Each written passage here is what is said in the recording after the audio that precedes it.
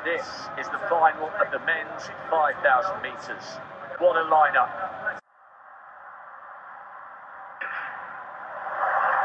Listen to the noise. You could be forgiven for thinking it's the last lap. It's not, it's the first, and it's the only Kenyan in this field, Cyrus Ruto, who leads at the moment with Farah in second. And this is interesting as Chelimo comes charging up on the outside, the Olympic silver medalist. This really is interesting because usually, Steve Ovett, Mo Farah goes straight to the back in these races and it's usually slow. But we've got two interesting developments here.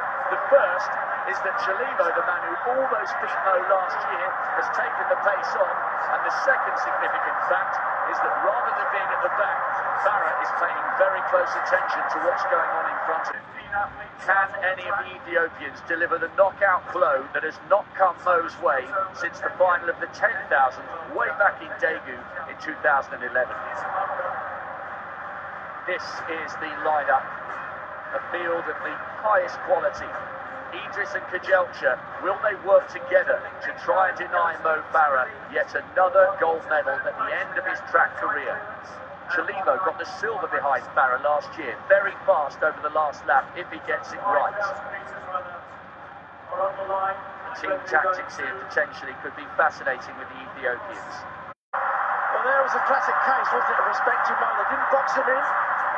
Woodchard comes on the outside, the other Great Britain athlete. Mo responds again. This is what Mo does best. Kejelcha got bunched and pushed back, but he's coming round the other Brit now onto the shoulder of Mo Farah. This is going to be a memorable 500 metres. We will never see him competing on a track in a British vest again. Kejelcha takes it on. The world indoor champion leads at the bell. Can they find a way to depose the British world and Olympic champion? Kejelcha leads.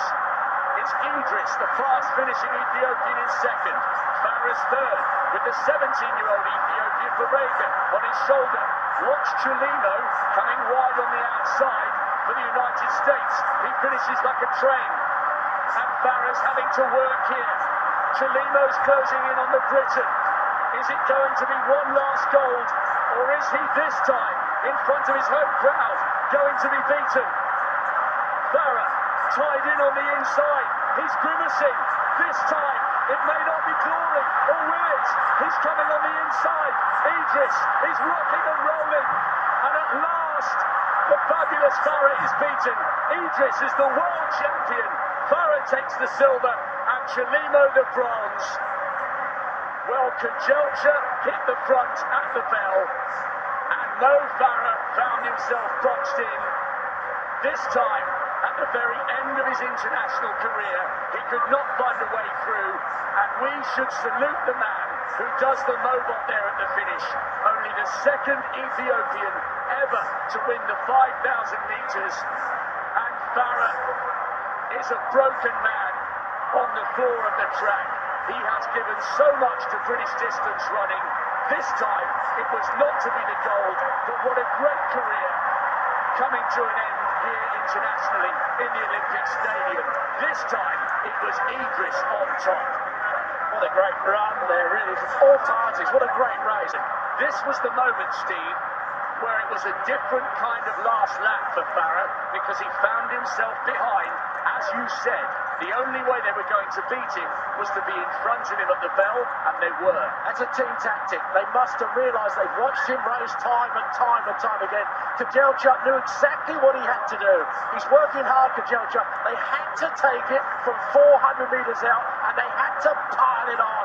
And that's exactly what Kejelcha did. He ran himself into the ground and gave Edris a chance to come at him. But watch here, Chelimo boxed Mo, giving Mo no chance for him to come on 150. Here you see Mo coming on the inside. Kejelcha's tiring, looking over the wrong way to his shoulder. He thinks maybe he's got it. But Edris, with that last 50-metre burst, takes it away. And in the end, there's a 3-metre gap as Mo comes through for second place. A great run from all those athletes. What a great run from Edris, Steve. He knew he had the speed if he was put in the right position, and he owes Kejelcha a debt of gratitude because the victorious Ethiopian put Farah under pressure at the bell, and that's what gave Idris the advantage. Yeah, it was a slingshot technique, really, wasn't it? Idris, because of that, won the gold medal, but Kejelcha loses out on the medal because the pace was just too much for him over that last 100 metres.